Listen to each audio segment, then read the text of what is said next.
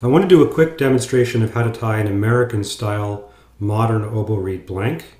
So the first thing I'm going to do is just start with a piece of plain shaped cane. This cane's already been shaped. I'll put it on my easel and quickly take off a little bit from each end so that it will sit nicely under the thread and hopefully won't leak. With a nice smooth transition.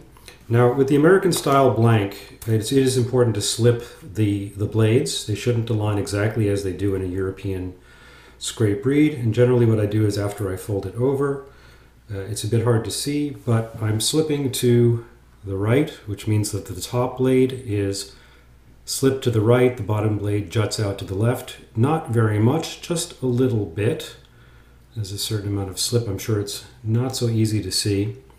And then just to make life a little bit easier, some people use a rubber band. I use a piece of parafilm to wrap around the middle of the reed just to keep it closed and help it sit on the staple during the tying process. And I'm going to cut this off right after I tie the blank. So there it is.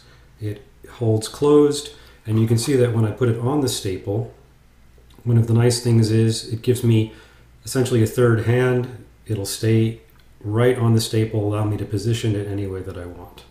Now I know that for this particular staple, which is a Kyorugi 2 Plus, and this particular shape, which is this is the KG shape, that I want 27 millimeters exposed. So I'll go ahead and mark a spot 27 millimeters from the top of the cane with a piece of pencil, a little pencil.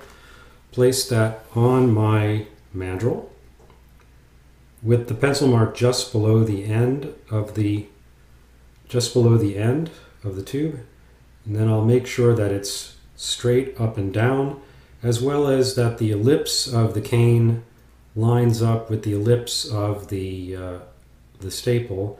And a good way to do that is usually the flat of the mandrel represents the middle axis of the ellipse. So once I've got things aligned the way that I like, I'll grasp the cane so that it doesn't move, and then I'll begin the tying process. Now, the reason I slip to the right is, as a right-handed person, I am going to be tying around this way, and the pressure of the thread will push the two blades together. It'll push the top blade into the bottom blade and cause it to seal, have it seal very, very well. And that's why I'm slipping to the right. If I were a lefty, I would slip to the left because the pressure of the thread would be in the other direction. So I'm going to start out with 4 very loose loops, 1, 2, 3, 4, about 5 millimeters from the end of the staple, and it's quite loose, maybe a 5th loop. And then I'm just going to begin to pull very, very lightly, and just this action of pulling will actually close the blank around the staple. Now if it doesn't, you can let the pressure up a little bit, reposition it,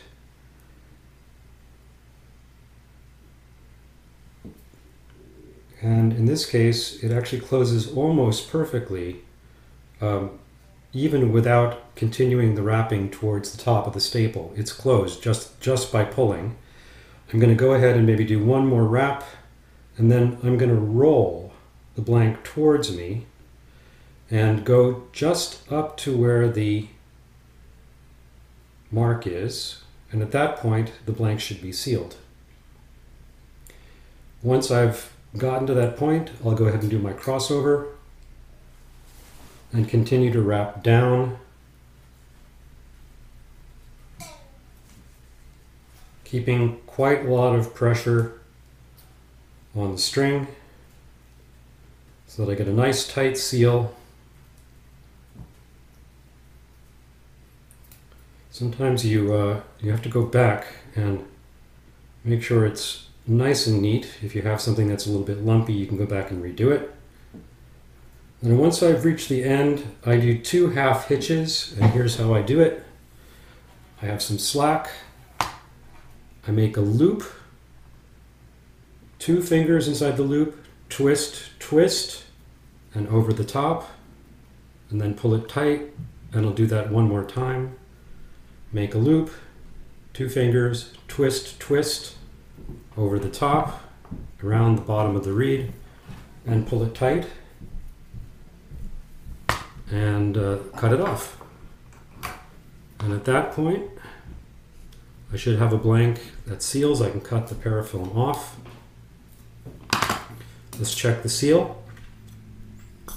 And I'm getting that nice little pop, which tells me that the blank seals beautifully. And that's all there is to it.